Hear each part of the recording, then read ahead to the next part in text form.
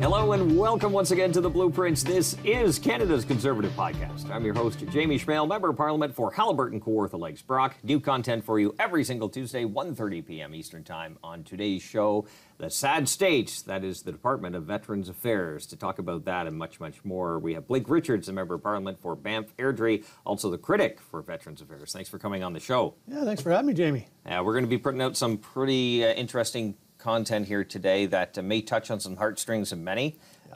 So let's get right to it, because I think probably the most important relationship, one of them that the government at least should have, would be with our veterans. And unfortunately, as you're pointing out in committee, a lot of the hard work you're doing is exposing the Liberals for doing, unfortunately, the exact opposite. Yeah, that sadly is true, Jamie. It's heartbreaking. You know, every single day in this job, I hear from veterans who, fought for this country, they served this country, and, they just looking for a little bit of help to deal with physical injuries, mental injuries that might have suffered as a result of their service, and they just can't get it. Veterans often talk about this, what they call a triple D policy, deny, delay, die. And they say that Veterans Affairs acts like a insurance company, where they're just trying to find a way to deny the claim. They're trying to find a way to delay it. I think veterans, if there's one group of people in this country who've earned the right to be treated a little better than what they are, I think our veterans have got to be the very top of the list. And it's shameful to see how they're being treated. Even I'm hearing it in my riding, outside of what's appearing before a committee that you're dealing with on kind of the larger scale, but even at my local level, I've heard that even when I first started, that it was more about when a veteran submits a claim or tries to advocate for himself or herself, they automatically assume there's going to be a no. It's just assumed it's a no, and they're going to have to go through the appeal process. Yeah, it really feels a lot at a time like what, and this is certainly the impression that veterans have, and I don't think they're wrong, is, that you put in a claim, and it's a medical condition that you suffered. I mean, we hear stories all the time of someone who, while they were in the Canadian Armed Forces, diagnosed with an injury of some kind, and then they later, when they leave the forces, they go to Veterans Affairs for help with that very same condition, and Veterans Affairs says, well, prove it to us. Yes. They were diagnosed while they were in the Canadian Armed Forces, and then Veterans Affairs wants them to reprove that.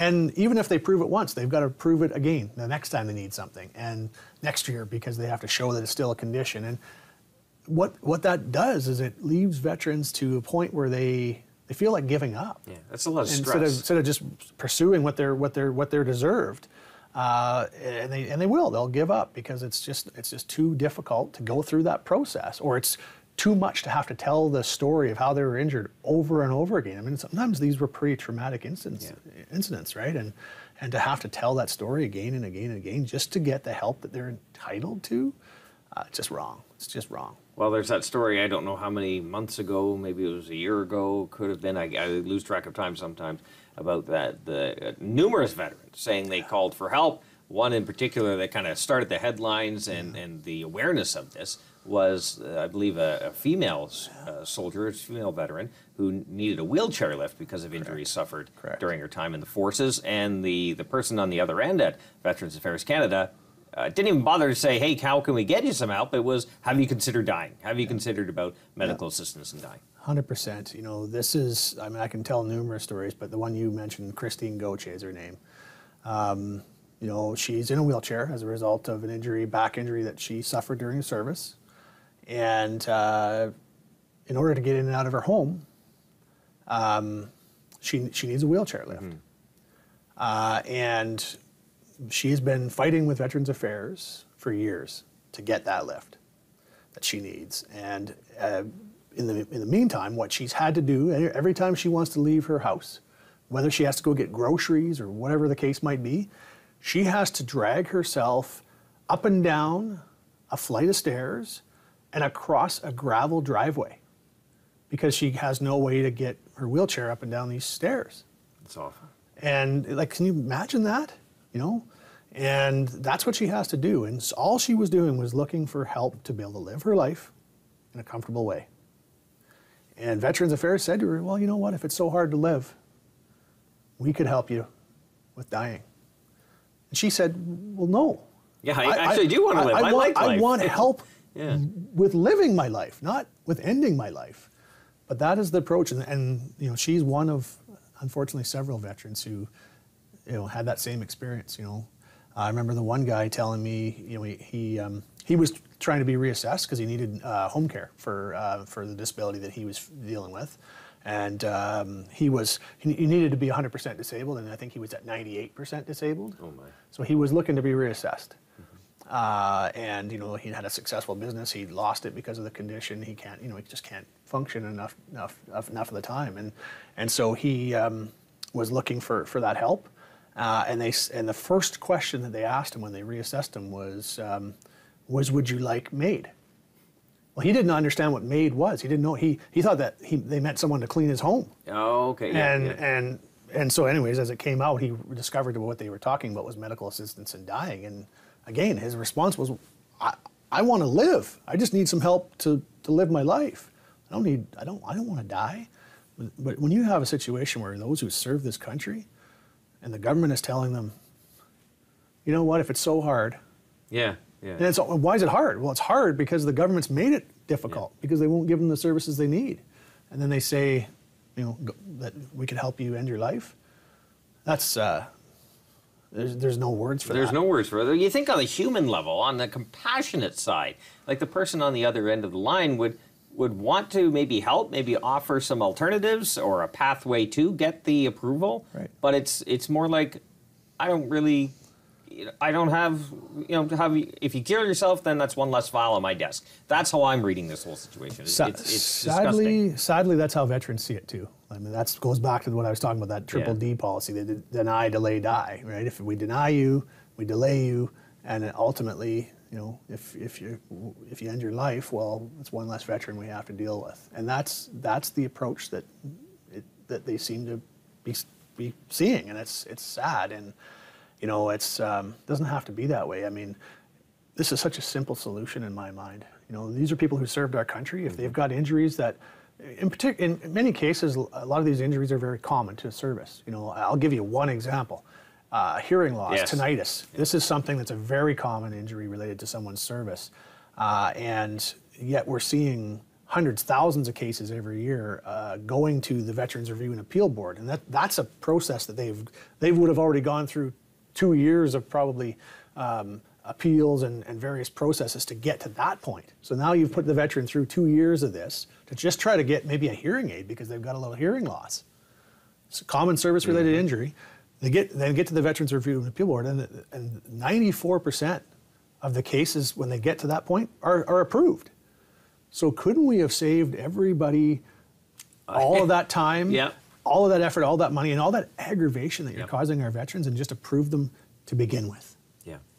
Well, seems like common sense to me. You might have to shrink the bureaucracy if there's more yeses than nos. And I suspect that's got something to do with it. But you know, common sense. We need common sense back in this country again, Jamie. Let's get to a couple of videos because we have some on cue here. Let's cue up one. It focuses on some of the work you're doing in Parliament and the hard work that you're doing for our veterans here in Canada, but also focuses on some of the problems with the mindset of this Liberal government. So let's play cut one. The toll of war weighs heavily upon our veterans, and so it is our duty to honor their sacred contribution and ensure they are cared for. Yet this Prime Minister has told them that they are asking for more than he can give. Why are we still fighting against certain veterans groups in court? Because they're asking for more than we are able to give right now. And after 8 years, we are seeing veterans suffering in record numbers. The Veterans Food Bank in Calgary reports that the demand for their services has doubled, and they expect their shelves to be empty by the end of the week. Veterans are suffering right now, with more and more using food banks and homeless shelters. That comment, they're asking more than what we're prepared to give. $54 million on a Rive scam. $150 million in the Green Slush Fund. The list goes on and on and on. But they don't have any extra money for our veterans. Yeah. Isn't it sad? Isn't it sad? You know, we had recently the Veterans Affairs minister came to our Veterans Affairs committee and was asking her about this very thing. And, you know, the response was just incredible to me. You know, like, well, we're trying to do better. We're working on it. And I hear that every time a minister comes to the committee. Of course, yes. They're always trying to do better. They're planning. They maybe probably we got lots of new plans ideas. and graphs and charts. And yeah, and they always say they're trying to do better. They always say they've got this new program that they announce and then never deliver on. They've always got new staff they're going to hire. It's always some, but it's never about the results that they're delivering for veterans. That's the one thing that's always missing is what are the results for veterans, and that never changes. The results are never there, and it's just sad, you know, because it's a very simple solution.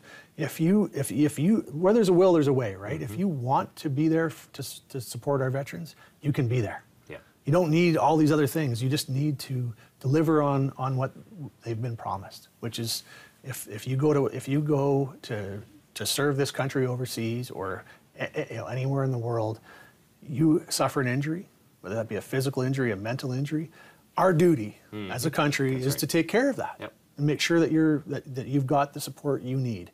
That's all that veterans expect, and I don't think it's anything they shouldn't expect. I agree. And all we need to do is just deliver on that. You know, I think it's pretty clear to everybody that the will is just lacking with this government. They don't value or appreciate the service that veterans have given this country. It's that simple, and I hate to say it. I really do hate to say it, Jamie, because it's sad to think that that's the case, but it really is. And the only way we're going to get veterans what they deserve is a new government that has some common sense. Well, let's queue up cut 2. Let's see the Minister of Veterans Affairs in action at committee, kind of building on what your point earlier was. This again, we're touching on some heartstrings in this program. Some of this might be a little hard to watch, but let's play cut 2 and we'll talk about it in a second. I'm not saying that there's things that are broken in Veterans Affairs Canada. I'm not saying that there's things that are broken in Veterans Affairs Canada. Let me say this: if VAC were a private company, would it survive? Yeah, no, it wouldn't survive. It really wouldn't. It needs to, first of all, create value. It is so unproductive and inefficient, and its customers are very unhappy. I'm not saying that there's things that are broken in Veterans Affairs Canada. In the veterans community, we have a joke that VAC operates under the following premise: the 3 Ds: deny, delay, and die. Deny claim, delay the appeal, and hope the veteran dies or gives up fighting. I am 104% disabled according to Veterans Affairs, and I cannot get help. I'm not saying that there's things that are broken in Veterans Affairs Canada. It took me almost 10 years to get my pension sorted out. So there's a lot of frustration and futility that goes with trying to navigate through Veterans Affairs, and eventually it causes soldiers to lose hope and think about taking their lives. And it's the triple D policy: delay, deny, die. That's unbelievable. I mean, you saw it over and over in that clip. Every veteran talked about the triple D policy: deny, delay, die, and they all spoke to it. And you know, you listen to the last veteran there talk about 10 years to process a claim. Sadly, that's not that uncommon. Like, this isn't weeks. This isn't months. This is measured in years, the amount of time that veterans are taking to navigate through these processes. I mean, many veterans are now finding they feel like they've got to go hire a lawyer just to navigate a process that's supposed to be there for them to get the help they need.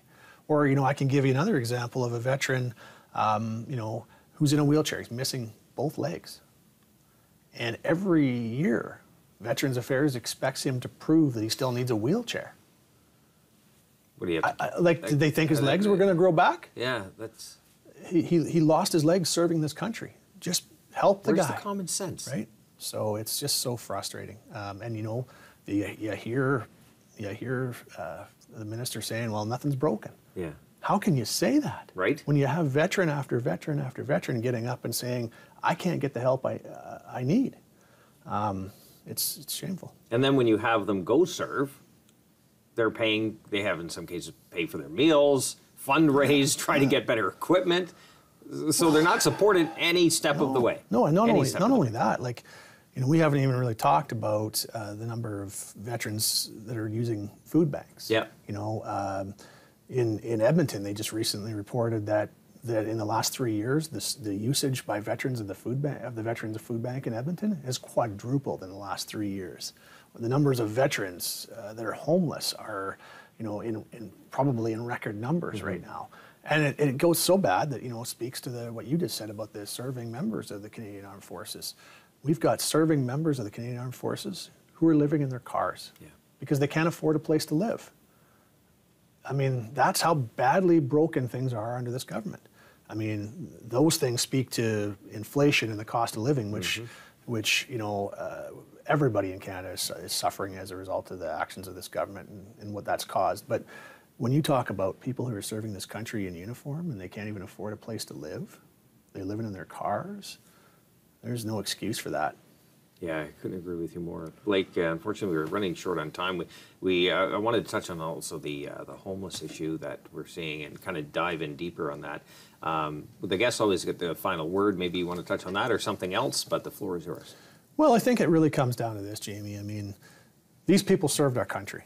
They were willing to lay their lives on the line for this country. They fought for the freedoms that we all enjoy, and I think every Canadian could look at that and say, we want to make sure that they're taken care of, whether that be to make sure that they've got, you know, the training they need to enter a private sector career following their service, whether it be helping them deal with a mental or physical injury that they have as a result of their service. I think every Canadian would agree we want to see that happen.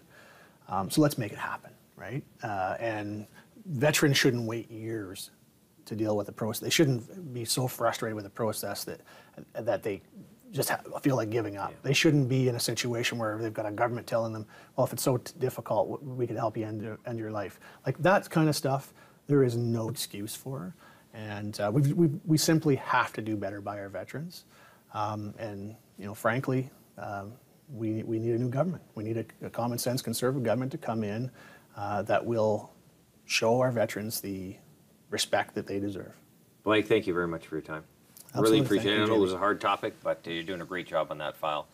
Blake Richards, Member of Parliament for Banff Airdrie. We appreciate his time, also the Veterans Critic. We appreciate yours as well. I guarantee you, although the topic was difficult, you're not hearing it in the mainstream media, so we ask that you like, comment, share, and subscribe to this program. We'll get this information to you. We ask then that you tell your friends. They can download it on platforms like CastBox, iTunes, Google Play, and Spotify. It's out there. All of this together helps to ensure that Pierre Poilievre becomes the next Prime Minister. New content for you every single Tuesday, 1:30 p.m. Eastern Time. Until next week, remember, low taxes, less government, more freedom. That's the blueprint.